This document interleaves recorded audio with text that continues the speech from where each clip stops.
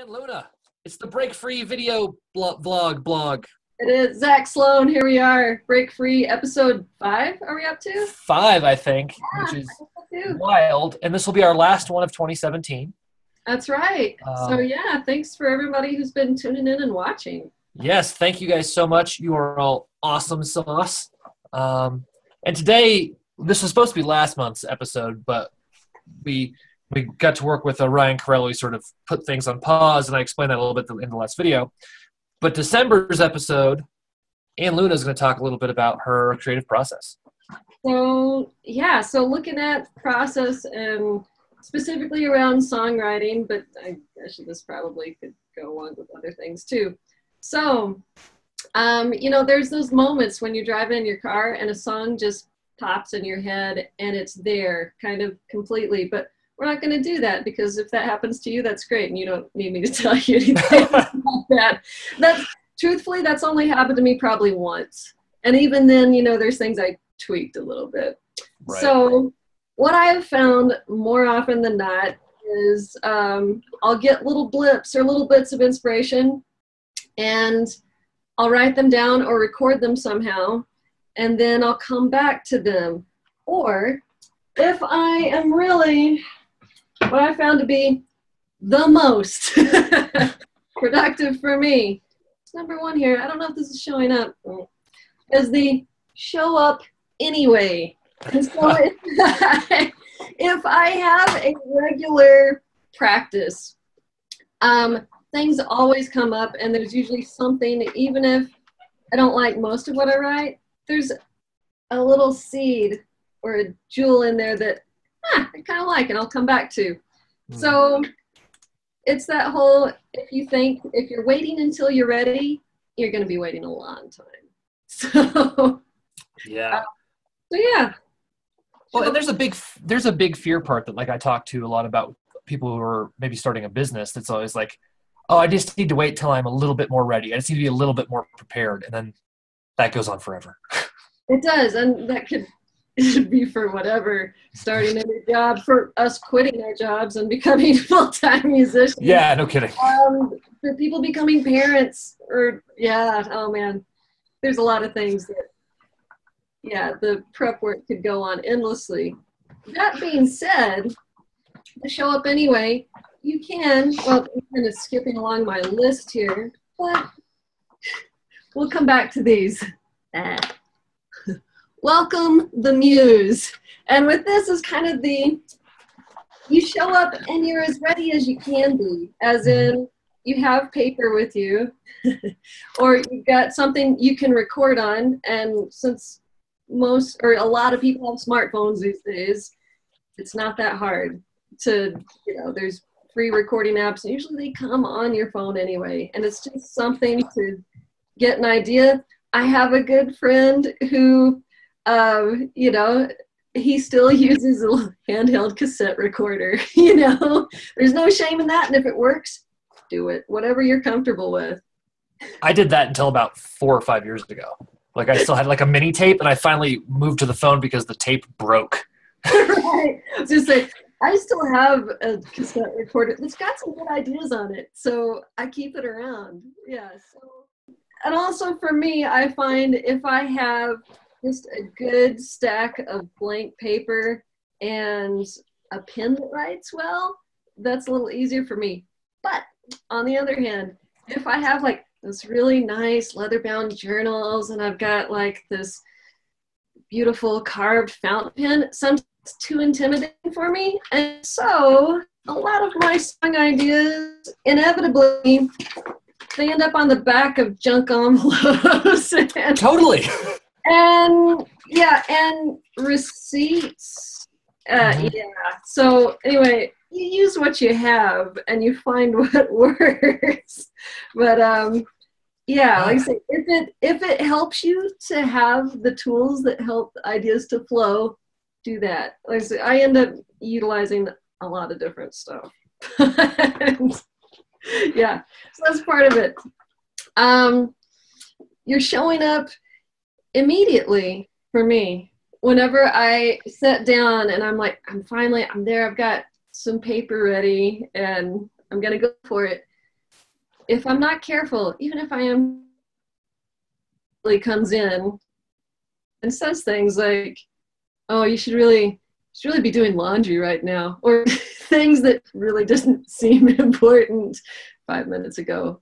But now that I've like carved out this space and I'm about to, you know, potentially be real honest with myself and create some stuff, the critic shows up.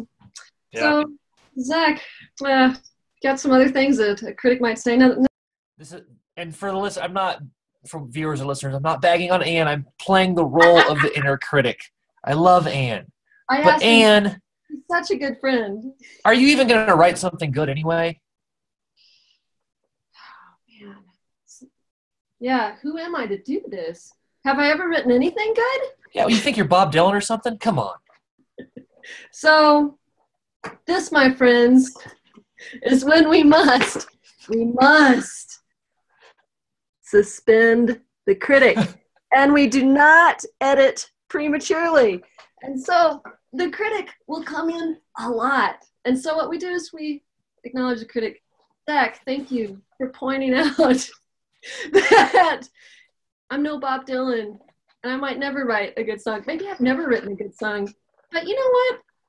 You're great at what you do. You keep me safe. But I don't need you right now. Right now we're just having a good time.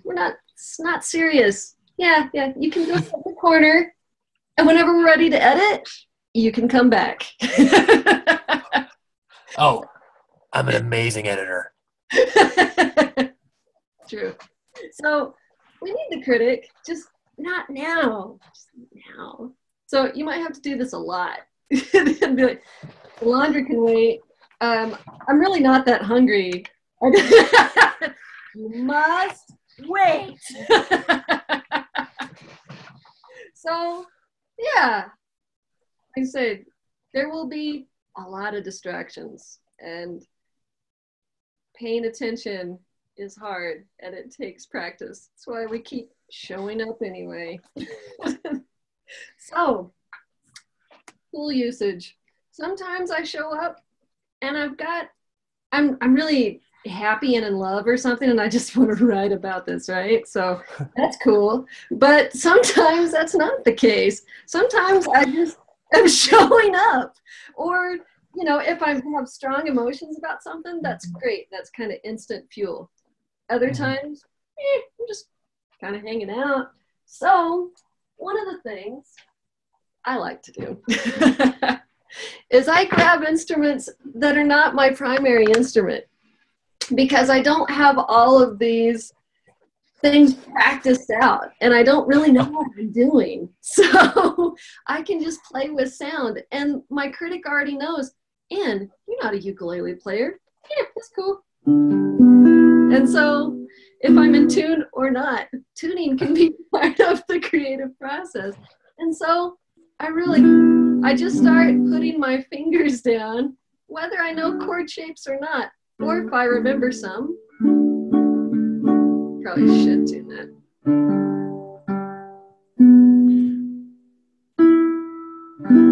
So, yeah, like I say, if I know some chord shapes and I like it, I might start humming to that. And I might put down some other fingers and then usually I'll end up, especially on ukulele, which is very friendly.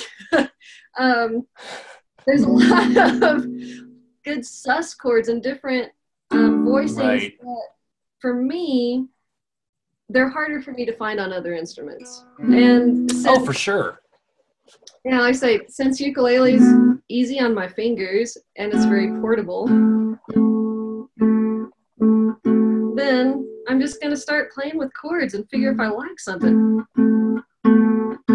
And yeah. And for all you guitar players who don't have a ukulele, alternate tunings are the same thing. Yes. Right? Throw your guitar, like I do that all the time. I'll throw my guitar and open whatever, like open C tunings and something I've been messing with. You know, it's the same type of thing. You know, it forces you to do something that's new, and like Ann said, you can sort of excuse yourself if you're not very good. Yeah, no, it's just going to open up your ear to some new sounds, and so that, you know, for you guitar players that are feeling really good with G, C, and D and find yourself doing the same chord progression all the time, which I do this too. Nothing wrong with it. But if you want to get away from that, do an alternate tuning, grab an instrument that you don't know what you're doing. And so yeah, like I say, I'll sit around with the ukulele and I'll just start moving one finger at a time. And I'll be like, oh yeah, oh, descending lines. And then I start feeling kind of good about myself. Right. I say, oh, I'm sounding like I know what I'm doing. Even though if you asked me what these chords were, I could figure it out. But I'm not fast like that because this isn't my main instrument. So, so see, Critic, you're over there because I don't have to listen to you right now. So, yeah. And so if I'm wanting, I can leave a recorder on right now, thinking that I'll come back to things. But more often than not, sometimes that's even pressure for me, and I don't want that. And so I'll mess with something until I get a sound I like. And about ukulele too, bar chords easier. So yeah, if I'm finding a sound I like, I might record that. And oftentimes for me, some lyrical or melody line will come along with that. And so I might just hum something to that. And if it's too high for me, I'll take it down or go to different registers. Another one of my favorite tools. Maybe I've got some chords I'm liking, but I need a groove. And so we have Drum Genius. I think maybe you saw that quickly. So it's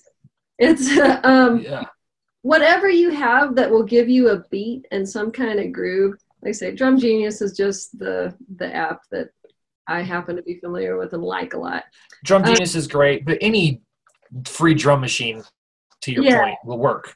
And for you Mac users, GarageBand users, there's a ton of drum loops already in that program. So you just go and you find one and you put, and so I'll go. The beautiful thing about this is it gives me rhythms that I probably wouldn't think of on my own. So. Oh yeah. So if I'm like, wow, yeah, I wouldn't come up with that, and maybe I'm like, oh no, and then the critic might come back and say like, you're not a funk player. Stop it. Right. Look at the whiteness of your skin. Oh, you've got no rhythm. Yeah, my critic says this to me a lot. Yeah, and then we'll go off on other things too. But if I'm like, hey, yeah, no, we're not going there today, man. and then if I could just chill out with that, and whether I'm like,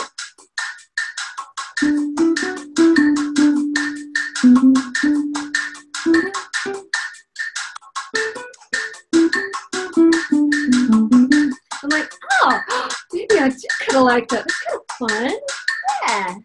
And or I'm like, oh man, I'm totally not feeling that today. Yeah, that sucks. You know?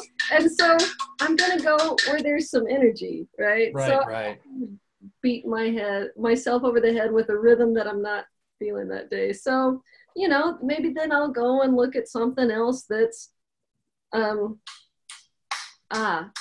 Maybe sometimes a change of tempo is what you need. Change of tempo, like you can adjust that on your drum loop machines too. So that's very cool tool usage. And maybe I'm feeling more soulful, and maybe the ukulele's not working for me. So. All right, she's got a soulful drum loop going. Time to get the banjo.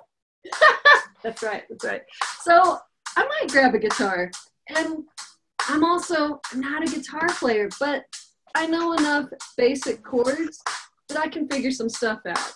And what's cool too, you can either get books or look up guitar chords and teach yourself a new chord, you know, and this will be, and again, that new sound can be impetus for a new song. Stop that for a moment. Or Yeah. substitution chords, right? Like those are the types of things that can really get you Yeah. going. Yeah.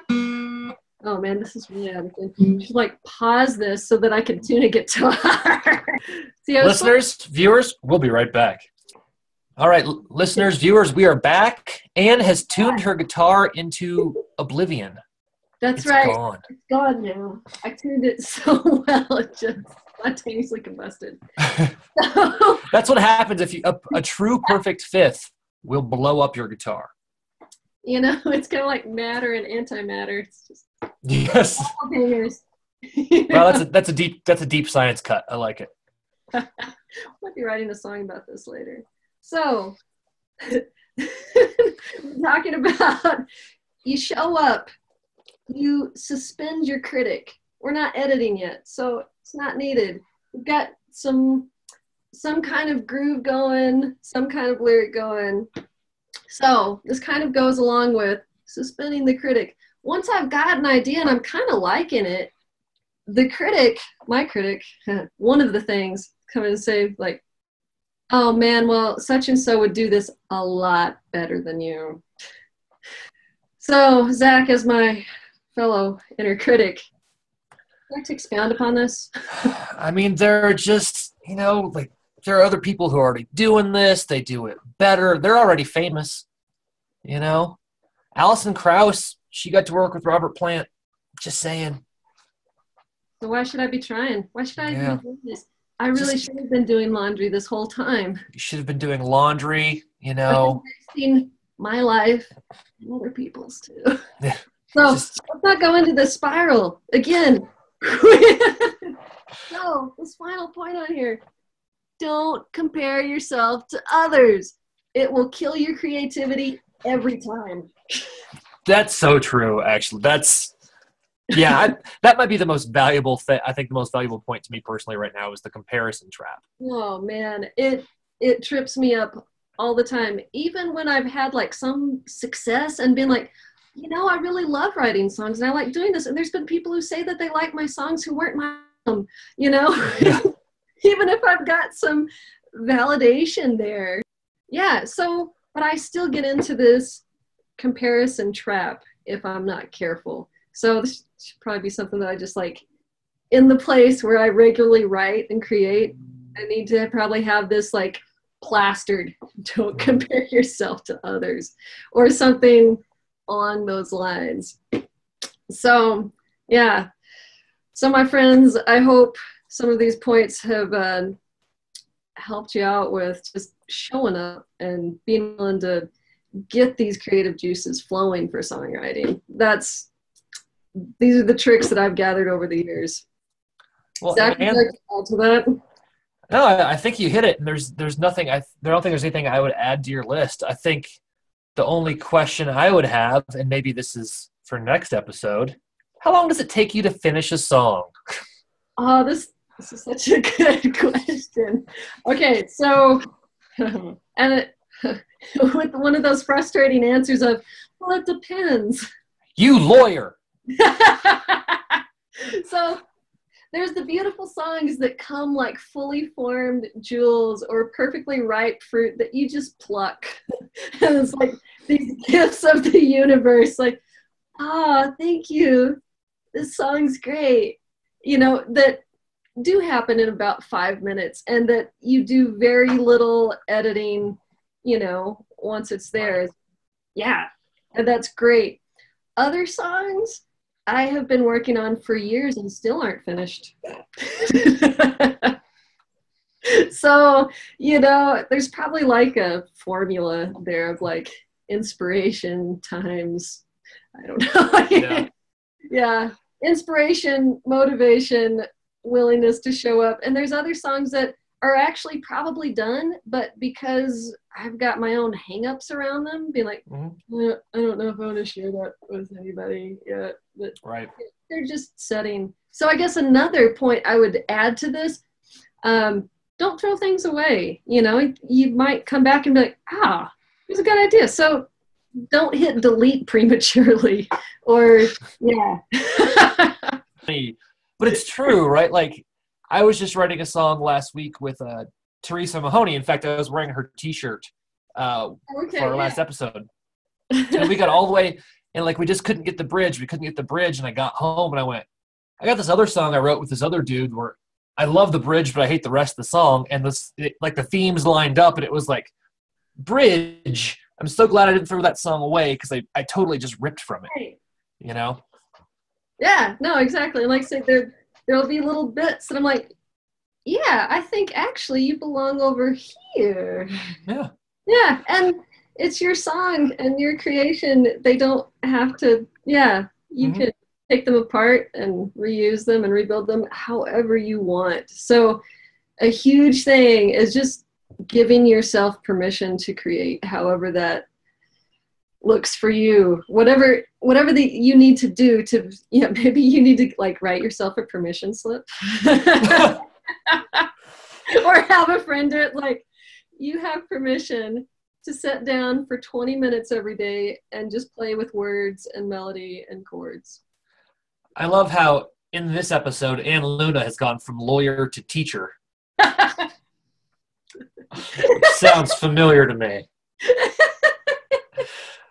All right. Well, I think that's probably a good stopping spot for this episode. And in our next episode, we're going to come back. And Ann, what are you going to talk about next? So next, we're going to look at, okay, you've got an idea. Now, how much do you invite the critic back in? How do we form this thing? That's right. I'll be back.